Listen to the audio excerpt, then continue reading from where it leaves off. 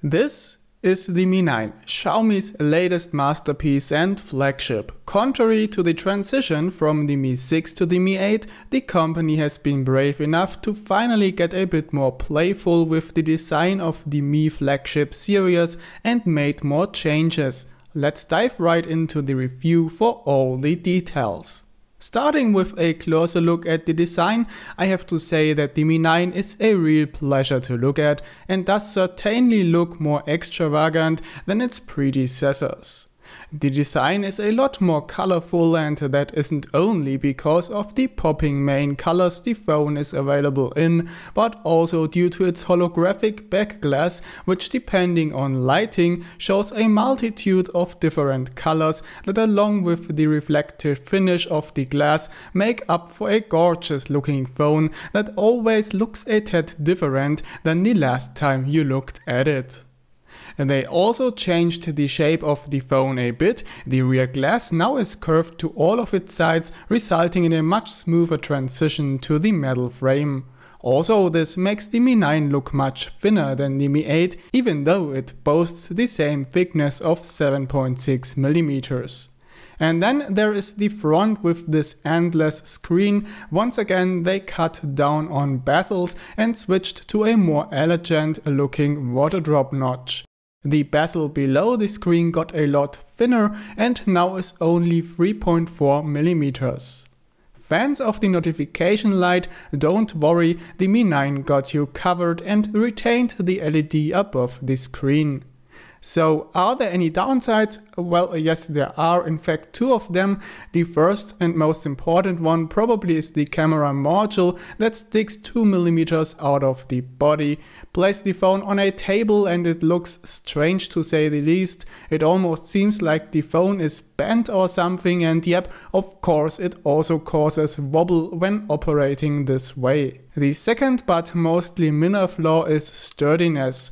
Bending the phone is, well, not too hard actually. While this won't be an issue for most users for sure, those of you who tend to carry your phone in your back pocket better get rid of this bad habit. Sitting down on it might cause glass-induced pain. So let's get back to the camera module again. As you likely have seen, there are not two but three camera sensors. The main sensor is a 48 megapixel Sony IMX586 with f1.75 aperture. The second sensor is a 12 megapixel unit with f2.2 aperture and 2x optical zoom. And finally, the third sensor is a 16 megapixel one with an f2.2 aperture and 117 degrees wide angle lens. So on paper, the Mi 9 is a huge step forward in the camera department, but what do real life results look like? Let's check it out. The main sensor delivers gorgeous pictures at daylight. Colors look realistic and the dynamic range is quite impressive. And if it fails, though, there is a very usable HDR mode that doesn't cause any shutter delay. The only area where the camera shows a bit of a weakness is the amount of details on distant objects. Those trees, for example, it definitely doesn't show as much detail as I would expect, which leads me to believe that the pixel binning doesn't work properly yet. In normal mode, Xiaomi combines multiple pixels to one. Next to reducing the resolution to 12 megapixels, this should also result in a better sensitivity of the sensor, but that somehow does not seem to be the case, and I actually found more evidence for this, but more about it later. First, let's have a look at pictures that have been taken with the native 48 megapixel resolution. Using this mode is worth accepting the larger file size, but not always. The amount of detail the 48 megapixel mode delivers definitely is higher, as you can see on those trees again. You also can zoom in a lot more without getting a pixely looking image. However, it's worth noting that the difference is mostly visible on very large screens or when printing large posters. On a laptop or PC screen, not to mention your phone's screen, you won't notice a bit of a difference in most cases. The only situation where I recommend to exclusively use the 48 megapixel mode for now are night shots. Just look at this comparison. The 48 megapixel shot clearly shows more detail and is a bit brighter. And this also is another confirmation for the fact that pixel binning is not doing what it should, since in theory the opposite should be the case. But that is obviously something they can address with a software update. Still, the 12 megapixel standard mode doesn't perform shabby at all when it comes to night shots. It takes surprisingly bright and detailed pictures without any long exposure, and the large aperture value appears to pay off big time there. Now, if you expect that night mode will improve pictures even further, I sadly have to destroy your dreams. Xiaomi's night mode sucks on the Pocophone F1, it sucks on the Mix 2S, it sucks on the Mix 3, and of course it sucks again on the Mi 9. Yes, pictures look brighter, but oh, that quality. Awful.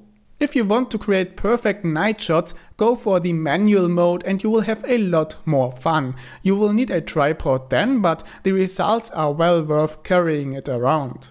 The large aperture and the large sensor really catch a lot of light and reduce the amount of exposure time needed compared to other phones.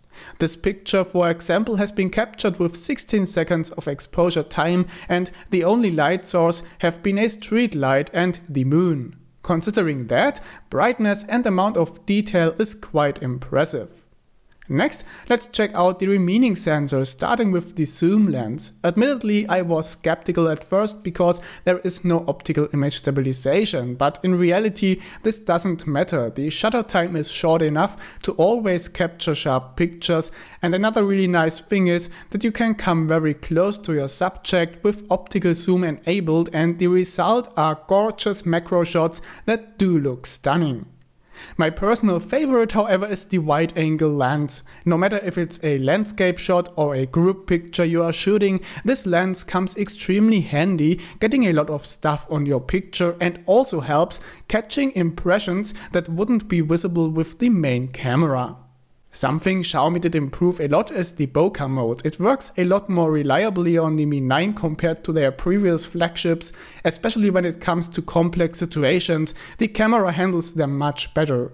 The only flaws that remain unchanged is that bokeh mode still zooms in a lot and that bokeh shots in general look much softer and not as sharp and detailed as normal pictures. In my opinion, the cheaper Xiaomi phones for some reason still perform the best in this department. The 20 megapixel front camera takes nice and sharp pictures with a good amount of detail, at least as long as you keep Face Beautify disabled. The front shooter catches a surprisingly high amount of light as well, despite its f2.0 aperture. There is also a bokeh mode, which despite being AI generated is very accurate even in low light. When it comes to videos, there are good and bad things. Let's first start with the bad things, and one of these for sure is the lack of image stabilization. Videos do look quite shaky, and despite there being an option for EIS, it doesn't work, at least in 4K mode. I really hope they will address this with one of the up-and-coming updates. Another weak spot is that you can't record videos with the optical zoom lens. Instead, it uses digital zoom on the main sensor. I have to admit though that due to the high resolution of the main sensor, digital zoom doesn't have much of an impact in terms of quality. Besides of that, the Mi 9 delivers a very satisfying video performance. It can record videos in 4K with up to 60 FPS, and the quality in general is very good. Just the reddish tint is a bit annoying, but that's an issue with pretty much all Xiaomi phones they likely will never get rid of. The audio quality is good for a Xiaomi phone as well. I suggest you check out the dedicated camera test on this channel for a more in-depth look.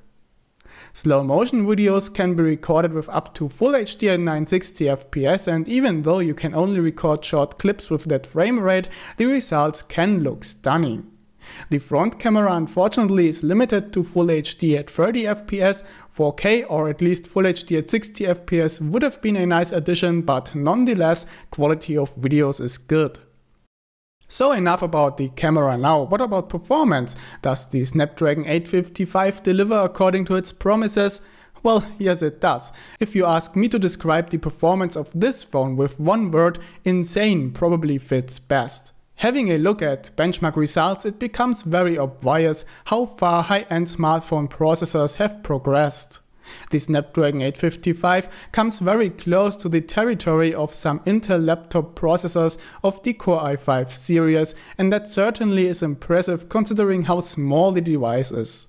Using the Mi 9 I essentially can do anything and won't notice a bit of a slowdown even when running unrealistic multitasking scenarios. And even the most demanding Android games out there like PUBG or Shadowgun Legends can be played smoothly at the highest graphics settings with no lag whatsoever. What's quite impressive too is that the phone does get only slightly warm under this type of load, which is a solid proof that the 7nm fabrication of the Snapdragon 855 pays off.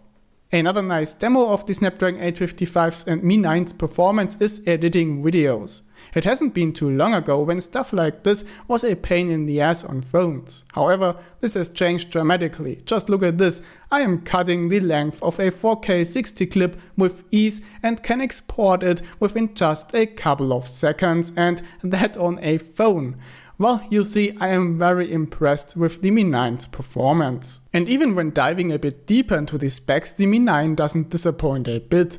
Look at this RAM speed, it reaches a whopping 24GB per second, which is a big step upwards compared to the 13GB per second on the Mi 8. And internal storage isn't a bottleneck either, with a reading speed of more than 700MB per second. Maxing the Mi 9 out, you can get it with up to 12 gigs of RAM and 256 gigs of storage. Looking at the sensors, nothing important is missing. Gyroscope and compass both work fine as expected. The fingerprint scanner, which now is hidden inside the display on all variants of the Mi 9, is working well. It's not only nearly as reliable as previously used capacitive sensors, it also is nearly as fast. Unlocking the phone with the fingerprint scanner is a breeze, and the initial bug where it didn't work under sunlight has been fixed with a recent update. So are there no flaws? Well, there are, but nothing dramatic. What I dislike is the face unlock, which contrary to previous Xiaomi phones is not secure at all. The phone can be unlocked easily using a picture, and of course it doesn't work at night anymore because the infrared technology didn't fit into the small water drop notch. And then there is the USB Type-C port. Don't get this wrong, Type-C is great, but on a flagship it should be at least USB 3.0 aka USB 3.1 Gen 1. This one however is a USB 2.0 port, which is a bit of a letdown on a high-end phone. What disappointed me a little as well is the lack of stereo speakers, which for example the Mi 6 offered. However, audio quality still is surprisingly good thanks to a much improved speaker. It's insane how much volume and depth such a thin phone can produce with just one speaker. A 3.5mm jack as usual is missing, but you get a Type-C to 3.5mm adapter in exchange. Telephony quality is really good with a clear and loud earpiece and quality microphones. Noise cancelling works very well too. And even reception quality doesn't get in the way. It's as good as on any Xiaomi phone, though I have to say that Xiaomi's claim about the improved antennas is bullshit. I personally haven't noticed any improved reception quality compared to the Mi 8 or other Xiaomi phones. Wi-Fi support didn't change, so you still get AC Wi-Fi with 2x2 MIMO with very solid data rates and an overall great reception quality. Bluetooth is supported in version 5.0 and easily covers a couple of rooms. NFC users are catered as well with an NFC antenna on the back. And finally, GPS does work great too. It offers dual-band GPS and Galileo, as well as single-band GLONASS and BDS. Again, reception quality is great and accuracy is as well, no issues there at all. So what's left to mention? Oh yes, software of course. The Mi 9 runs MIUI and honestly not much to say about this. It's a solid operating system based on Android with a gorgeous UI and many customization options. Some bloatware is there but can be uninstalled, and as a matter of fact, Xiaomi performs great when it comes to updates. Expect them for many years to come. The Chinese version, which I tested, of course has no multi-language support, but there is a global version which offers a multitude of languages to choose from. Another thing the Chinese version is missing is white wine level 1, while the global version does support it, so be careful when you decide which version to get. And then there's the last thing to talk about, battery life, and to be honest, Xiaomi's decision to go with a rather small 3300 mAh battery wasn't the best. Don't worry, 1 day of battery life is easily possible, but a larger battery wouldn't have hurt though. The Quick Charge 4 support however makes up for that a bit. The battery is fully charged within 60 minutes and 80% takes less than 30 minutes. But there is a catch, only the Chinese version is delivered with a Quick Charge 4 charger. If you buy the global version, you need to buy it separately. As an alternative for wired charging, there also is QI wireless charging support. I tested this using a 10-watt QI pad and it charged the phone within 2 hours. Xiaomi even offers a proprietary 20 watts wireless charger, which is even faster, but I haven't got one to test. So now it's time for my verdict. I think the Mi 9 is a true flagship and probably the best phone Xiaomi made to date. Considering the pricing of 400 euros in China or for 50 euros across Europe, the value you get is quite remarkable. I also love the design aspect since Xiaomi finally has been brave enough to change the look of the Mi flagship series a bit more. The design is extravagant and the slight rainbow effect on the back is just very interesting to look at. So all in all, I definitely recommend the Mi 9. Anyone who is looking for a phone with up-to-date specs and a multitude of features at a comparably low price is definitely well catered here and won't find many alternatives, at least right now. Do you already own a Mi 9 and want to share your thoughts, or do you have any questions? Feel free to drop all of them down below in the comments. If you liked this video, I would be very happy to see your thumbs up and maybe even a sub to the channel. Thank you so much for sticking till the end, and I will see you guys soon with more reviews. Bye!